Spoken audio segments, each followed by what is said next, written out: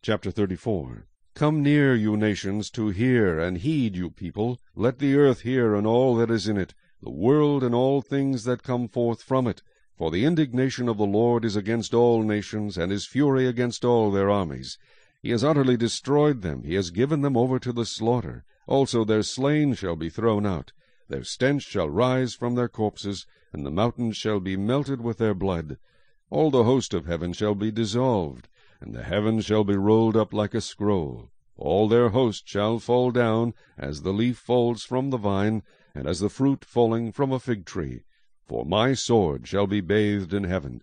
Indeed, it shall come down on Edom, and on the people of my curse, for judgment. The sword of the Lord is filled with blood, it is made overflowing with fatness, with the blood of lambs and goats, with the fat of the kidneys of rams. For the Lord has a sacrifice in Bozrah, and a great slaughter in the land of Edom. The wild oxen shall come down with them, and the young bulls with the mighty bulls. Their land shall be soaked with blood, and their dust saturated with fatness. For it is the day of the Lord's vengeance, the year of recompense for the cause of Zion. Its streams shall be turned into pitch, and its dust into brimstone. Its land shall become burning pitch.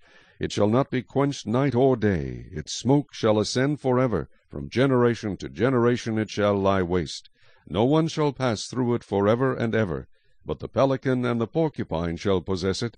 Also the owl and the raven shall dwell in it. And he shall stretch out over it the line of confusion and the stones of emptiness. They shall call its nobles to the kingdom, but none shall be there, and all its princes shall be nothing. And thorns shall come up in its palaces, nettles and brambles in its fortresses. It shall be a habitation of jackals, a courtyard for ostriches. The wild beasts of the desert shall also meet with the jackals, and the wild goat shall bleat to its companion. Also the night creature shall rest there, and find herself a place of rest. There the arrow snake shall make her nest, and lay eggs, and hatch, and gather them under her shadow. There also shall the hawks be gathered, every one with her mate. Search from the book of the Lord, and read. Not one of these shall fail, not one shall lack her mate. For my mouth has commanded it, and his spirit has gathered them. He has cast the lot for them, and his hand has divided it among them with a measuring line.